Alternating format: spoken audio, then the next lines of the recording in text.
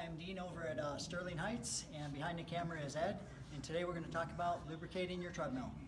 If you read the owner's manual for treadmills will tell you to loosen up on the rear roller, lift your belt up, and then take your lubrication and squirt it underneath the belt. The less you mess around with the rear roller, the better off you are.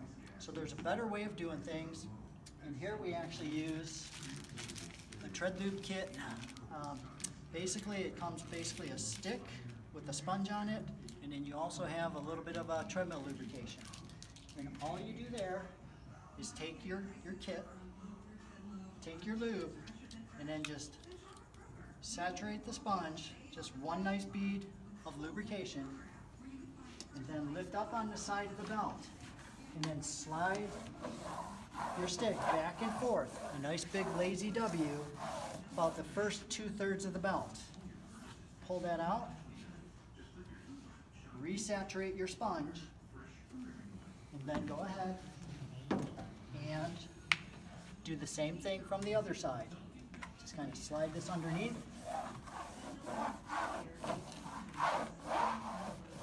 And then before I pull it out, I usually just kind of push down on it a bit and pull that out. Then after you do that, go ahead and run your treadmill at 2 miles an hour for about 60 seconds, and that will distribute the lubrication underneath the belt. You don't want to put a whole swamp underneath there, just a real light coating. And that's all there is to it.